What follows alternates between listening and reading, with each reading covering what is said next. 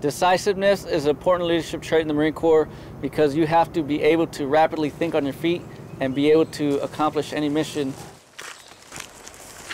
Contact right, contact right!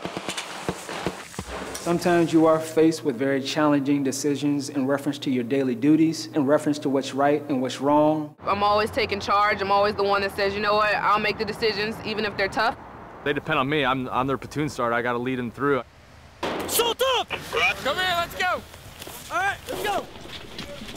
You not only have to think in terms of the mission that you have to carry out, you're also constantly thinking about the safety of your Marines. Do you understand? Yes, sir. When you're faced with a decision, you have to make a decision.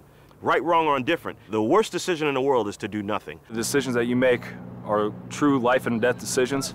The decisiveness that you get as a Marine, it absolutely will last with you forever.